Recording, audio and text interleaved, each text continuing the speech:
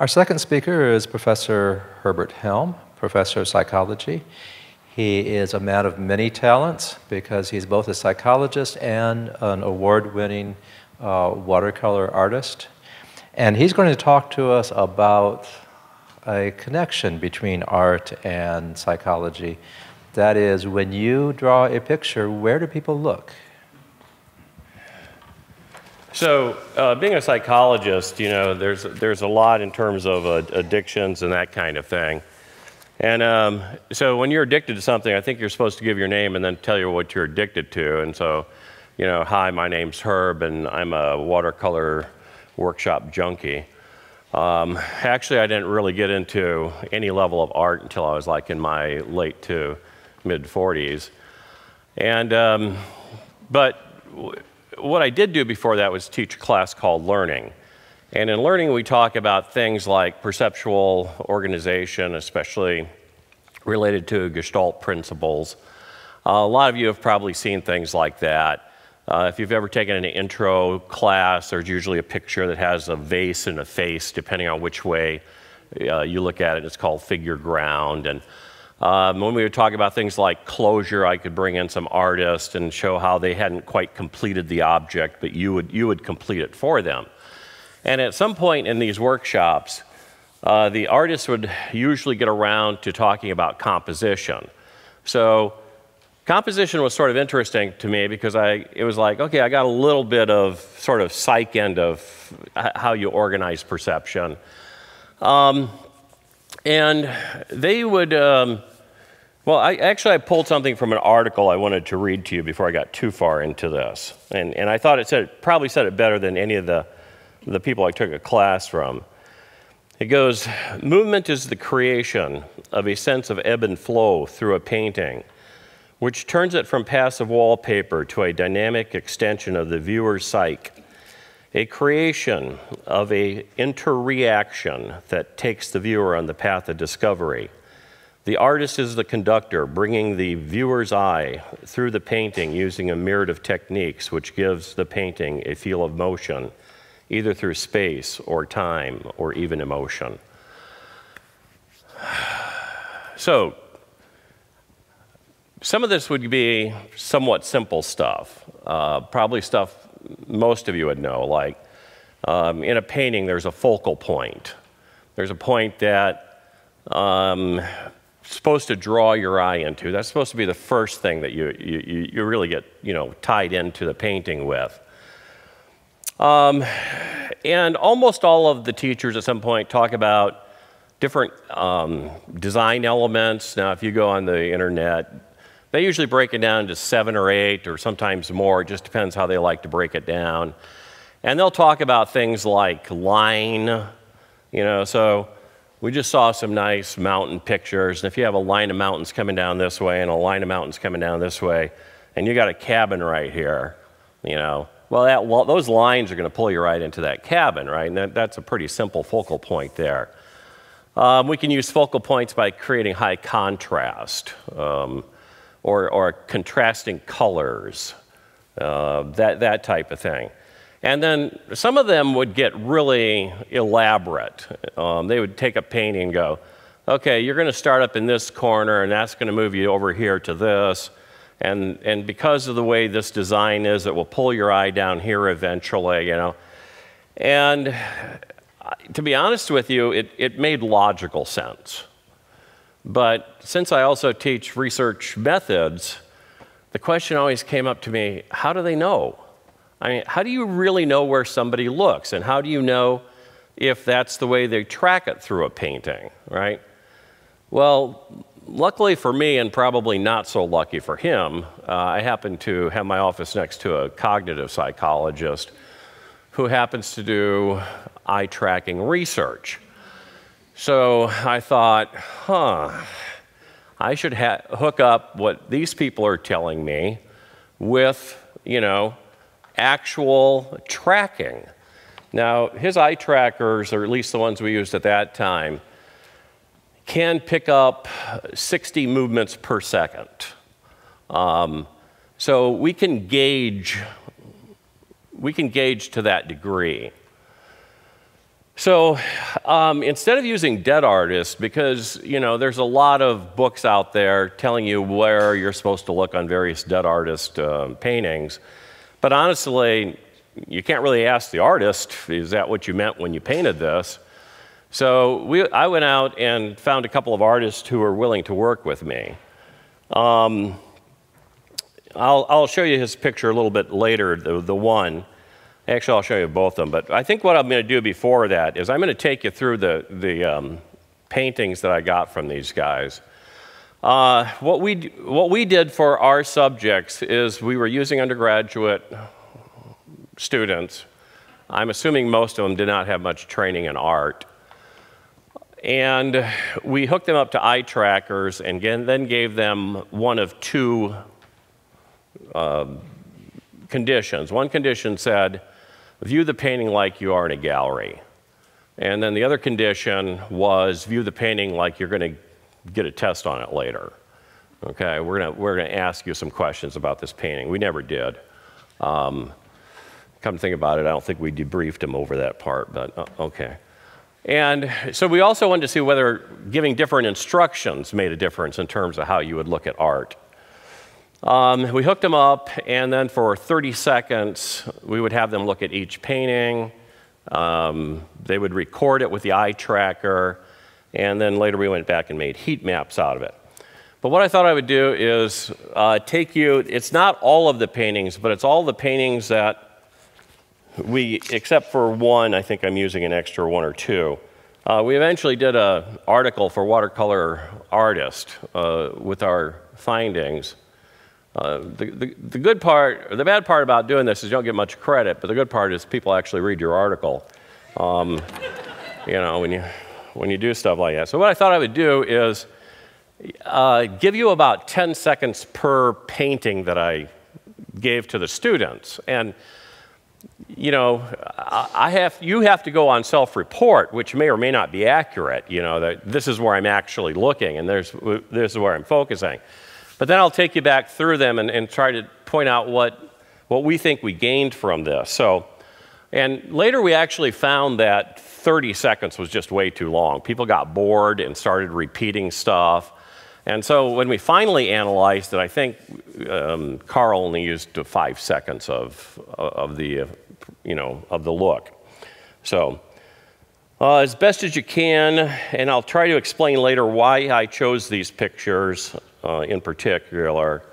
So as best as you can, where do you think you're focusing?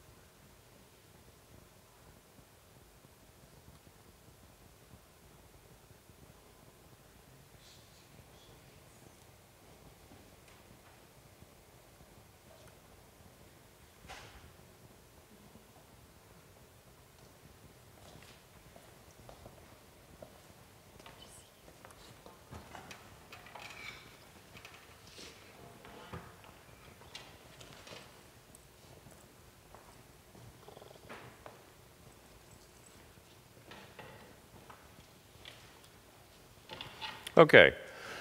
So, like I said, we decided to use Live Artist. Earlier, you very quickly saw the picture of the two of them. One of them is a guy named John Salomon.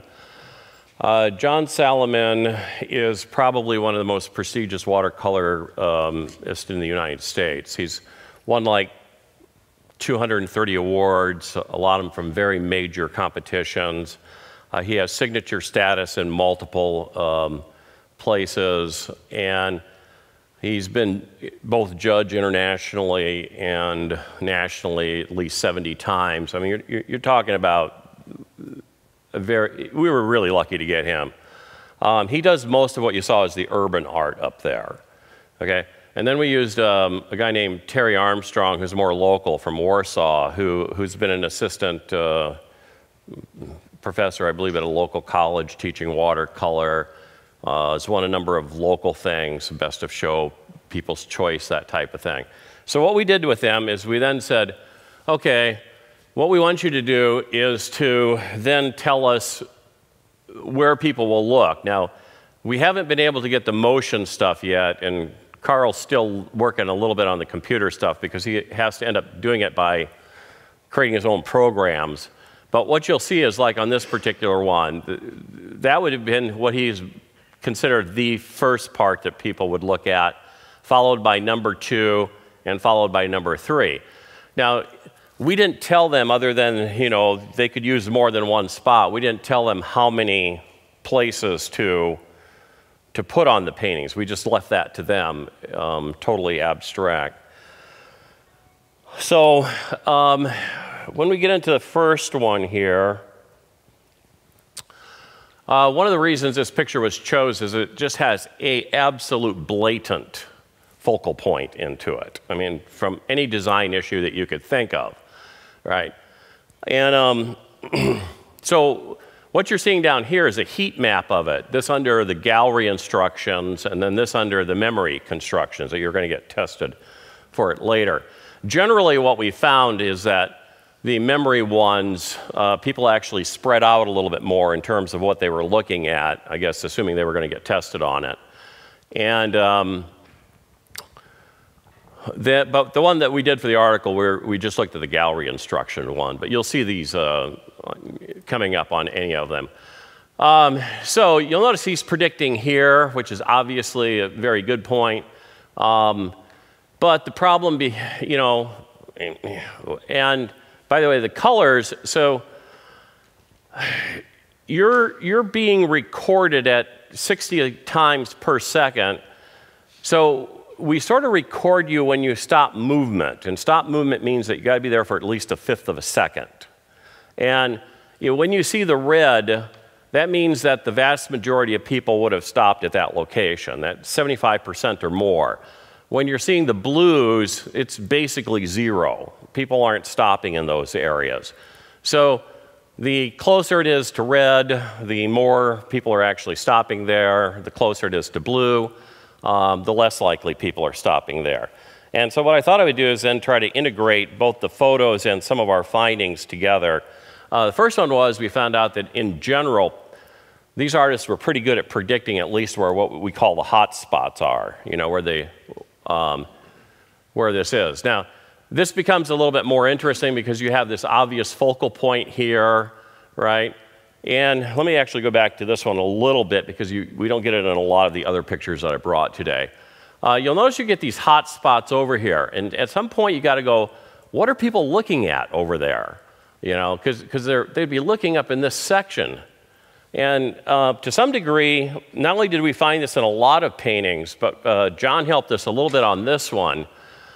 And he said he was at a show one time, and there's a bunch of little, you know, not little, you know, like young adolescent kids. Why they're at an art show, I have no idea. But they're looking at his paintings, you know, and they're looking, he does a lot of Chicago scenes like this.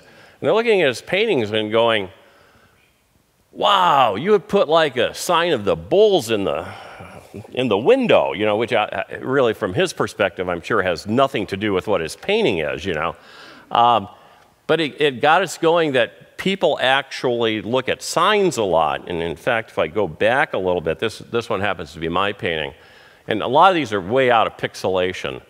But this was just put in as a bus sign, and up here it says Lake and State, and people actually spent time looking. Anytime you put words in there, it's like it helps people orient to where they're looking. So this one's also picked up because of strong focal point, and again, we get the focal point that's occurring that was predicted. As we keep going through these, this one was actually picked because when I looked at it, I thought this has actually 3 focal points to it, which theoretically, when you do a painting, you do it for a specific focal point, right? And lo and behold, what do we get? I mean, we get pretty strong the 3 different. Well, this leads us to another problem that we have, and that is that you're going to see in 2 or 3 of these that when you get high contrast, even if that contrast is not where you expect it to be, people will go there. And so you notice that up here, one of the problems is you got a stoplight or sign or something that has a little bit of contrast, and in this case, we're actually getting people to sort of look there. So we found out that, yeah, you put in more than 1 focal point, people are going to go there. Now, this one's a little bit interesting, and what you'll see is that people actually, yeah, we expect that to be our focal point, but this painting is, and so what I did was I grabbed some paintings that I considered did not have a lot of busyness, like the first one you saw. And then you're going to see some coming up here that have more and more busyness. And the question becomes, well, what happens to people when maybe the focal point isn't quite so clear? Well, yeah, we got the focal point, and he predicted up in here, but if you think about what's down here, it becomes the reflection of the focal point, right? So we still get that to a degree. Now, this one I found interesting from 2 or 3 perspectives. You'll notice that he's predicting 1, 2, 3, and 4 is where people will look.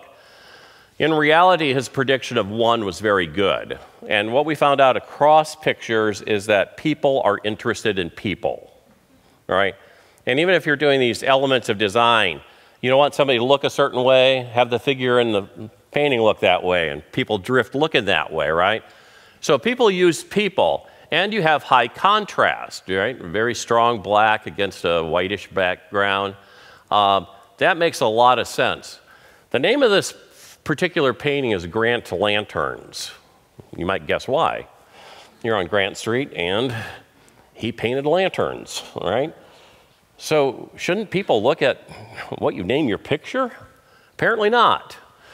We get almost no red occurring up in here, as you'll see. You see just a hair right there, right? And if you look up in here, it looks like there's some writing up in there. Writing over here. You get writing in a paper, in a painting, and people are going to start looking at writing. We actually found out that where it was even semi-visible, people were drifting down into the artist's signature. You know, it's like, it's not just a signature, it's got to be writing, it's got to be something, you know. Well, what's bothersome on here? This one. Obviously not predicted. This is obviously not a part of the painting, but it's what?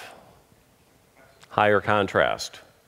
And you'll see this in some of the other paintings. Now, this one I took because I looked at it and I thought, this is a little bit opposite, and so will people make any adjustments? I mean, usually you're going to see the darker, less defined figures in the back, and then you pull the figures you want people to see up front, right? Well, he did the exact opposite. You know, he makes all the figures in the front dark, all the figures in the back, and lo and behold, it seems to make no difference.